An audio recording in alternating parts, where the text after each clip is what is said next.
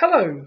Um, I'm a professional archaeologist and heritage practitioner, and while I'm not a professional filmmaker, I have been making short digital videos about archaeology and heritage for some time.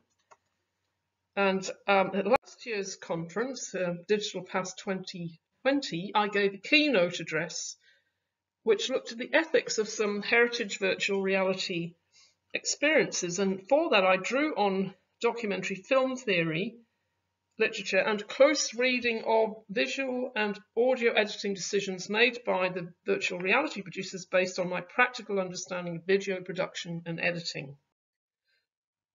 So I offered this paper to the conference this year to apply some documentary film theory to my own video work to expand my understanding of digital representation of archaeology and cultural heritage.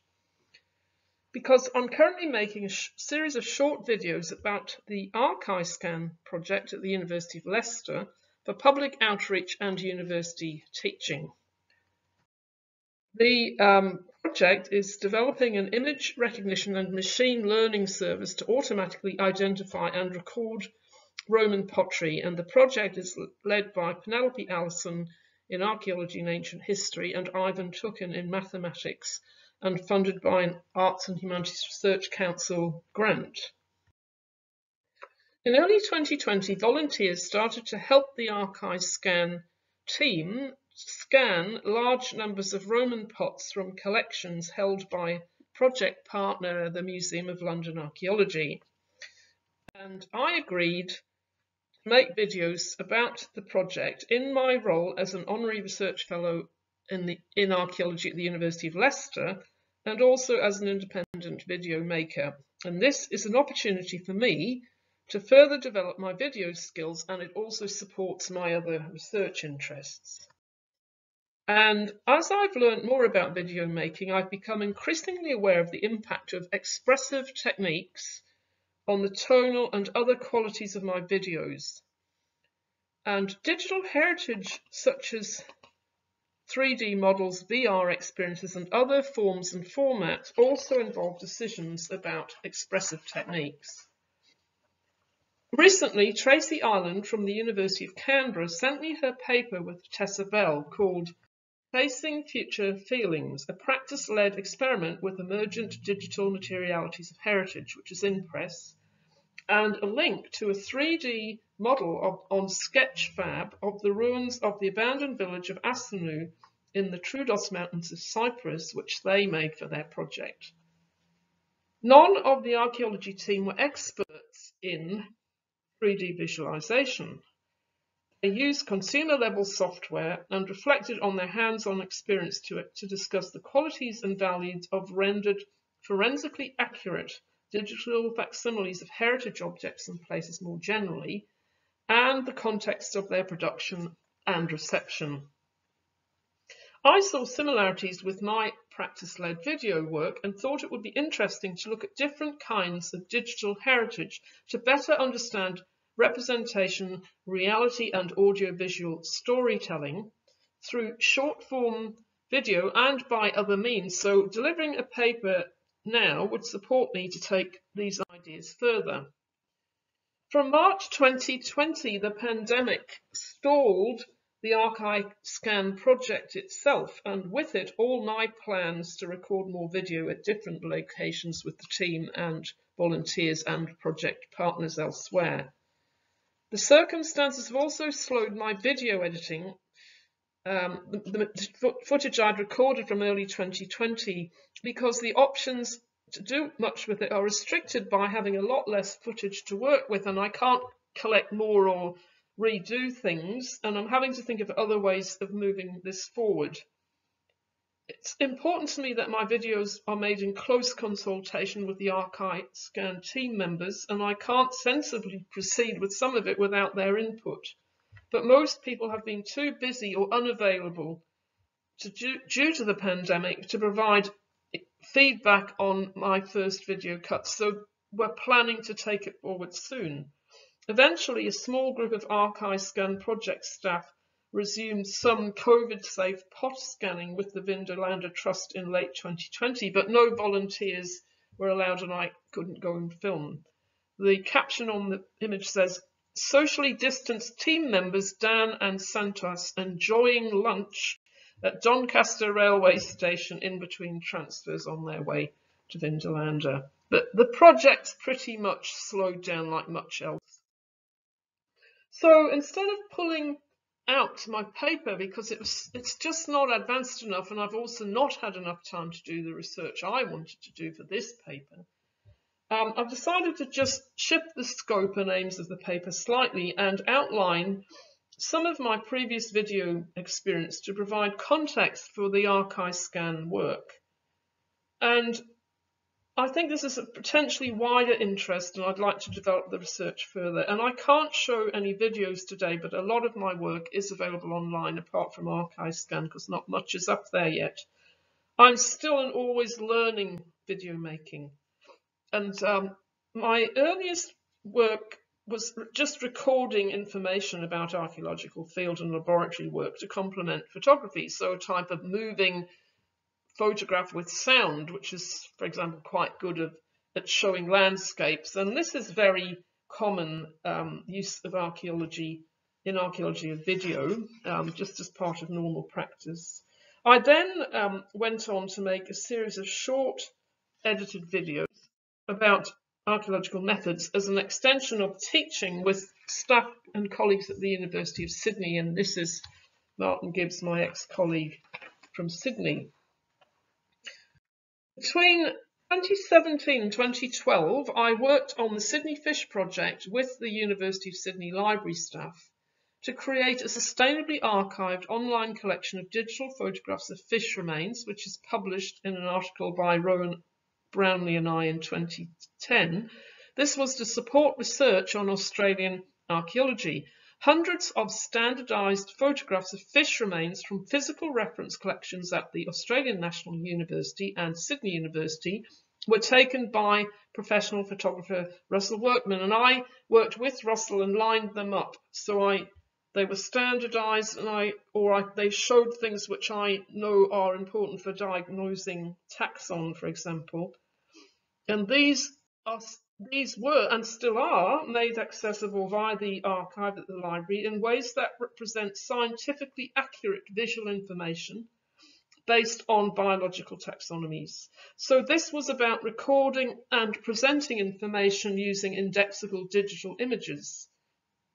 Interpretation, contextualization, and aesthetics did not feature explicitly, if at all, in the project rationale. About this time, somebody suggested making 3D digital scans of bones that could be used, that users could manipulate and view them for themselves from different angles, and there are collections like this now. While novel, I thought this would only be useful to experts who already knew what they were looking at.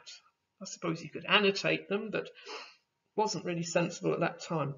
And I wanted to capture and communicate my expertise in fishbone analysis and thought it more useful to make edited videos explaining some ideas and showing sequences of fish remains from particular angles and viewpoints. And that was also a lot cheaper and easier at that time. It might have changed now as the technology's moved on. And I started experimenting with edited digital video using content from my archive and other images and videos.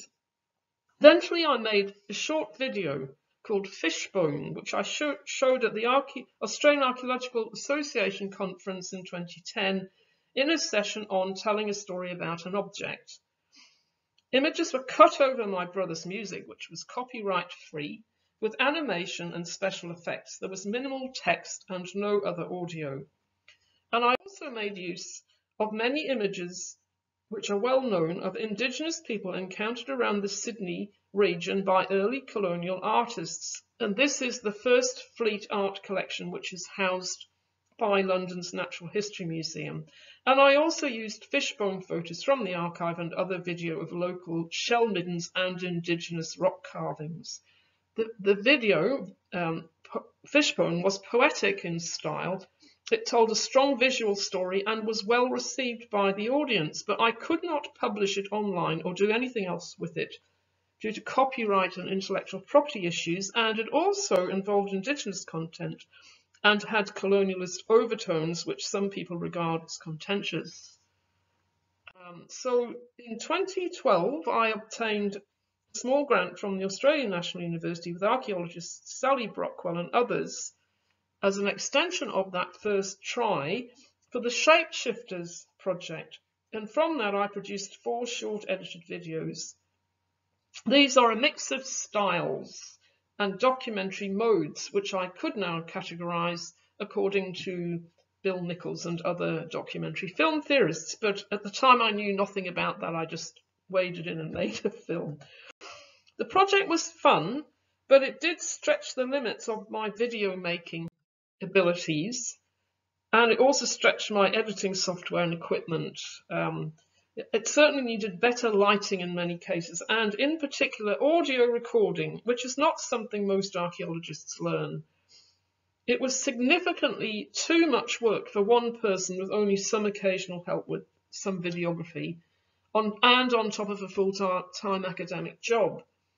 I was also refused necessary permissions from several Australian and overseas art galleries and museums to reuse and edit digital content from their collections in my videos, despite having the funds to pay copyright and reproduction fees. The National Library of Australia and the New South Wales State Library finally helped me, but this then required major changes to the video and extra work, and I've always been disappointed with the results. A project which I thought was much more successful was in 2010 when Sydney-based consulting archaeologist Dennis Gojak hired me to help him process, edit and archive video he'd taken over several months of his Kentwell Cottage Heritage Conservation Project. Road widening in Western Sydney threatened this significant early 19th century wooden building, and Gojak's company was contracted by the Road and Traffic Authority to document and carefully dismantle the building for removal to storage. Gojak and his team used a handheld handycam to take many hours of video at all stages of the work, filmed over several months, which included also interviews with community members and project experts, and also Gojak explaining the project and its importance visitors, and also in clearly articulated voiceovers. Despite some poor audio, partly resolved with subtitles and shaky handheld camera shots sometimes, the final results were good. The video has an authentic feel and shows a lot of detail of the building and the conservation work. I produced a lightly edited video archive with metadata and a closely edited short overview narrative short film, which I showed at an archaeology film festival at Flinders University in Adelaide in 2012. The main problem with this project was not the video, but the archiving. I stored over 7 hours of edited clips in MP4 format and metadata on DVDs lodged with Gojak's Heritage Company and a government heritage agency. At that time, and maybe still, I don't know, there was no option or funding to sustainably archive the video footage with a digital repository service in Australia. The work may be lost, which is a shame. My shorts video is still accessible on an old YouTube channel and on my personal computers, but that is not sustainable archiving. I moved to the UK in 2012.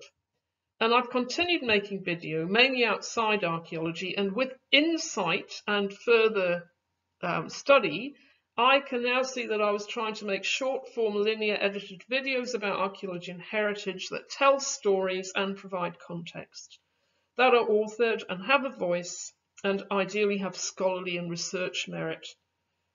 I am also interested in communicating archaeology and heritage to audiences through video that could be experimental, different styles and tones and modes, and avoid too many cliches common in standard reality television content, which is produced in a very different context and for different reasons.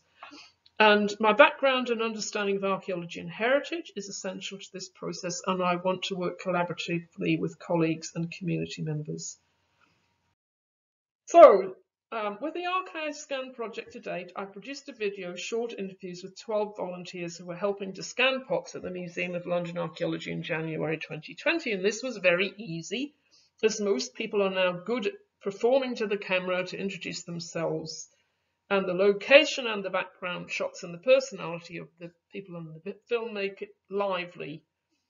Another video made with Dan Van Helden, who's the postdoc research on the project, it was explaining how to operate the project's customized mobile phone app to scan pottery, which we shot in the lab at the University of Leicester. It was very helpful to have Dan setting up the space and the archive scan equipment in advance, and we decided together which shots would be most helpful, and he also helped me move tripods and cameras, which is also very helpful.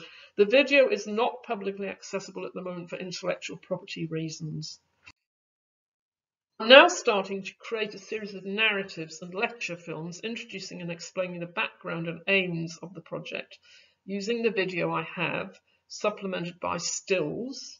The footage is fairly unstructured and exploratory, arising from conversation and unscripted interviews with staff and project participants. It's also not a fieldwork-based project, and the ideas are quite theoretical and abstract. And this makes it potentially more interesting, but challenging. Given the technical nature of the content, I've added subtitles at the moment to aid editing as well, as a sort of transcript of what people were saying, and it helps with clarity, and it also compensates again for some substandard audio recording. I obviously would love to have an audio help with audio recording.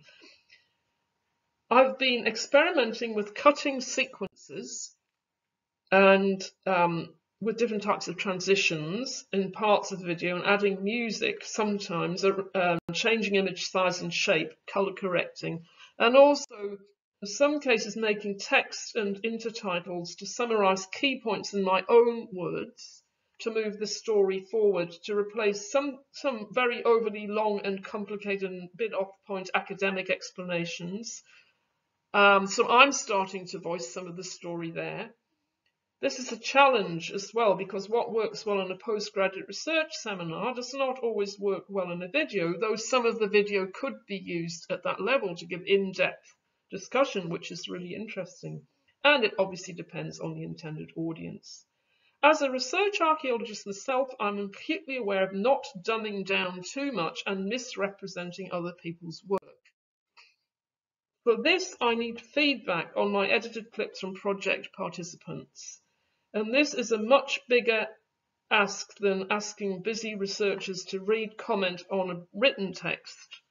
Ideally, the video should be viewed in real time, and so far, even with very limited amounts of footage, I have over an hour of roughly edited clips, which I want people to look at, and some people have looked at them, and we will get on with it, but it's just a different process to writing, which probably most of us are more used to if we're academics or work as writing reports and things. Video is a potentially intrusive medium, and as a video maker, and particularly when I'm an editor, I have significant responsibility for the way my video represents my research colleagues and their work. The choices I make, the expressive techniques I use, the way I tell the story are important to me and to them.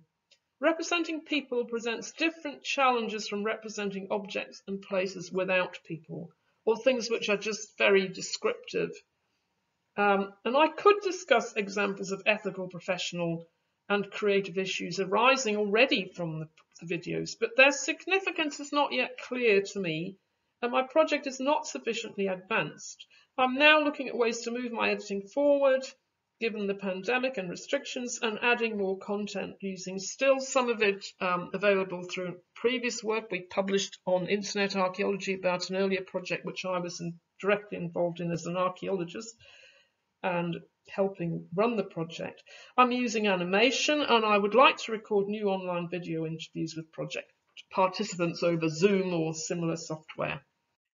So my work is not just about making edited videos, and improving my skills, so that's my motivation on one level. The wider aim is to draw on my experience of practice to understand broader issues about how we represent facts, reality and arguments about heritage and archaeology using digital technologies of different kinds. Our understanding and experiences of heritage and history rendered digitally are also influenced by the context of production and reception, as well as the technologies themselves, of which digital video is one example. Thank you very much.